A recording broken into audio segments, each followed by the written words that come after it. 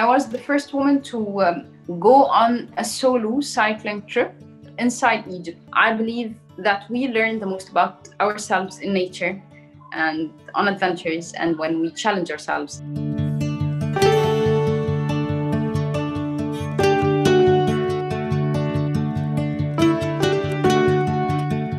My name is Hamsa Mansour.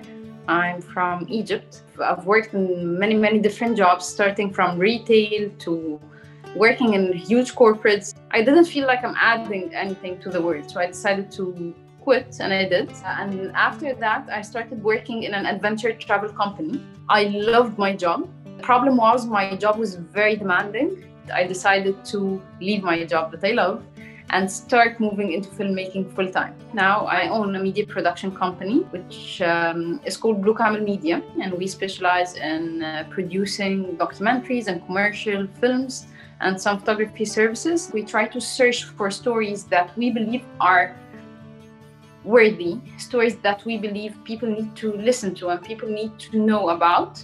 And then we try to find ways to tell those stories by the people involved in the stories. So basically give a stage to people who are underrepresented in a way, to people who otherwise don't get several opportunities to tell their stories, in hope that when we do this, people would connect to the story on a human level, to understand that we're all human